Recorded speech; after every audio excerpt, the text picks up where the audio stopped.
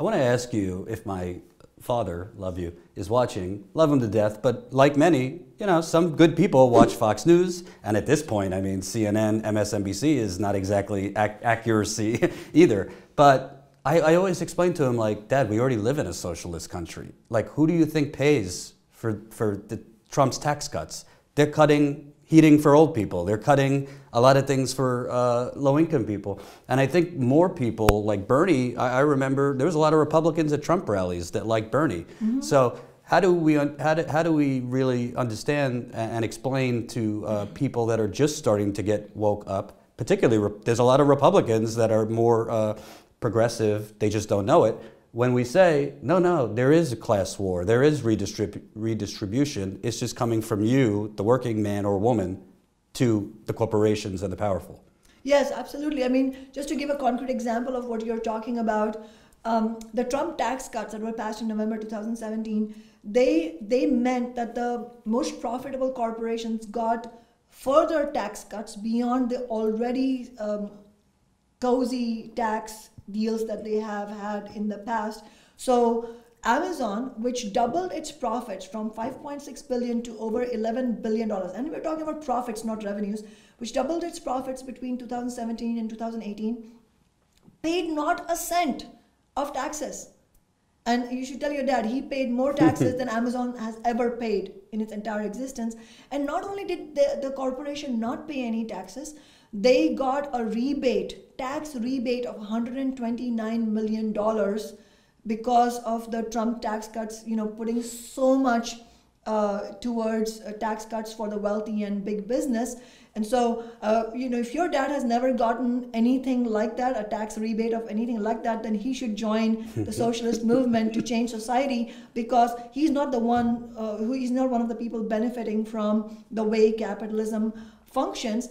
And I think you hit upon a very important point, which is that there are a lot of people who identify as rank and file Republican Party supporters who are actually very unhappy about the way this country has functioned in many years, and have the same kind of anger against corporate politicians that you and I do, even though we are on the left. And so it's really actually, it's a reminder for those of us who are trying to build movements, social movements. It's a reminder for us that we cannot set up artificial boundaries against ordinary people who may join our movement if we made a good case to them. And that's why it's critical that we make a distinction between ordinary people who identify as Republican and the power brokers at the top, which is the Republican politicians and big business themselves, who may either support the Democratic establishment or the Republican establishment.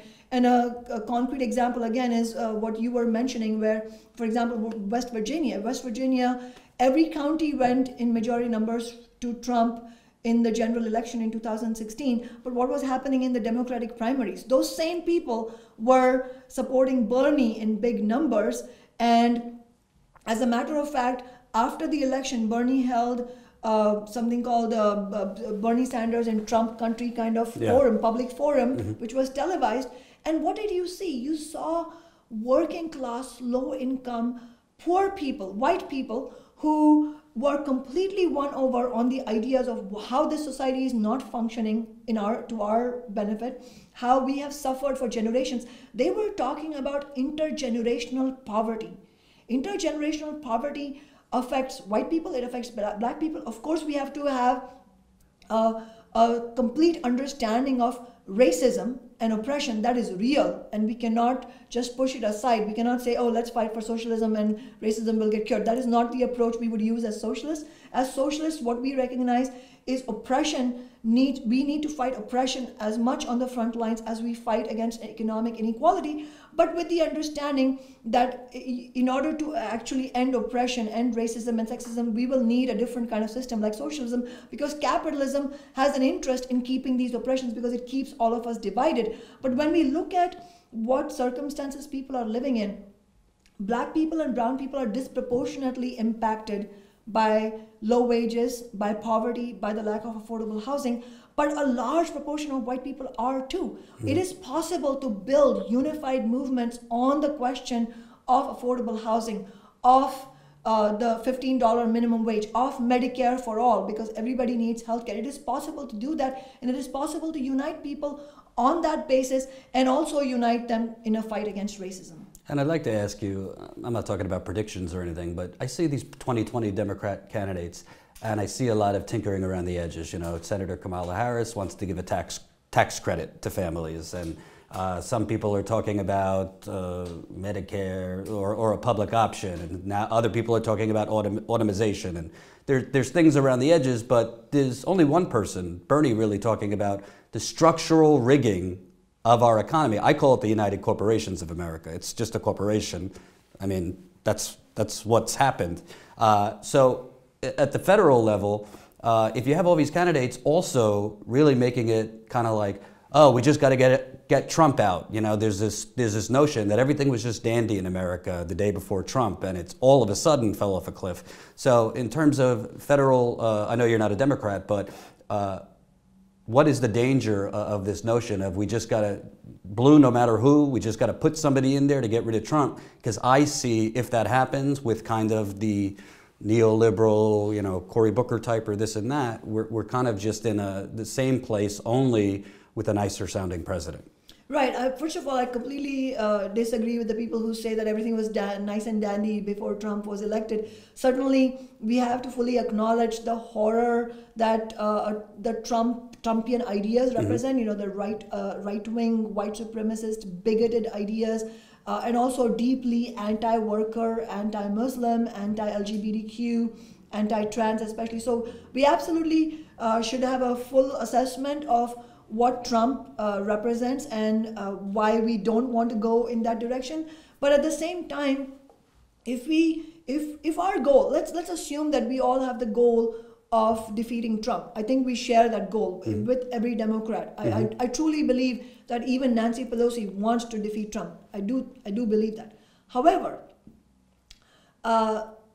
what happened in 2016? If the Democratic Party doesn't learn the lessons from what happened in 2016, they still, one, they're out of touch with reality, and second, they show where they stand. I mean, where if you have a Democratic establishment that does not understand that the reason Hillary Clinton lost was because people are looking for an alternative to corporate politics, and if you don't have someone like Bernie Sanders who actually is fighting, and as you said, is the only person in among the declared candidates who is fighting for ordinary working people, for Medicare for all, for a $15 minimum wage, against climate change, for a Green New Deal, then what's going to happen is that ordinary people are going to look for another pole of attraction, and that is exactly what Trump did.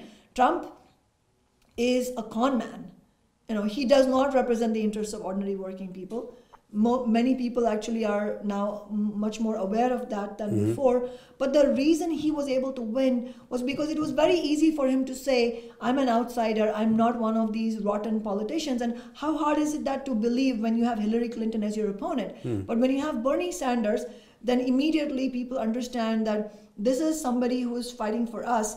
But I think at the end of the day, those of us who are trying to build the left, we cannot be in the business of cheerleading the Democratic Party in any way. I mean, that's why I want to be very open about saying that we completely support the program, the platform that Bernie Sanders is running on. But as I had said before, and I had said this to him personally in actually at a forum in Manhattan the day before the People's March on climate change, was that the Democratic establishment, while it may want to defeat Trump, it is absolutely antagonistic to the agenda of working class people. So they will want to defeat Bernie Sanders no matter what. And just like in 2016, we should not be surprised if the Democratic establishment uses every dirty trick in the book to try and get Bernie out. And that is why I would say two things. One is, I believe Bernie Sanders should run as an independent. And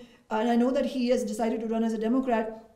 I think we should build serious movements in every neighborhood and every state around the program that he is fighting on. And if he doesn't make it to the primaries, we should urge him to run as an independent. But also we should remind ourselves that this is this is not just about one candidate becoming president, it's about the whole agenda of working class people, and we need to build grassroots movements outside election years as well. Mm-hmm. I want to ask you straight up, because I think it's not really brought up this way. Is Jeff Bezos and these people sociopaths? I think that the system of capitalism is undoubtedly sociopathic, because all you have to do is look at the evidence, look at the outcomes for most people. So it is a sociopathic system because it subjects, basically billions of people in this world to utter misery, while a handful of people make so much wealth that they don't know anything, they don't know what to do with it. And not to mention the absolute devastation and destruction of the planet. And that clock is ticking, furiously right now. We have very little time to actually reverse the course. And that's why it's so important that we formulate the Green New Deal and fight for a Green New Deal for working people and move from fossil fuels to renewable energy. But while the system is sociopathic, undoubtedly the individuals who are the power brokers like Jeff Bezos, I think you have to either be consciously or unconsciously willing to carry out sociopathic steps in order to actually deprive people of even their ordinary rights. So I think that the system is sociopathic, but it also relies on individual attributes. Yeah. Hope you enjoyed that last video. Hop on over to statusquo.com, where you can sign up for our email list and become a member for as low as $5 to $10 a month. Membership is how we grow. That's statusquo.com/join. And remember, join our email list so we can grow the revolution with you.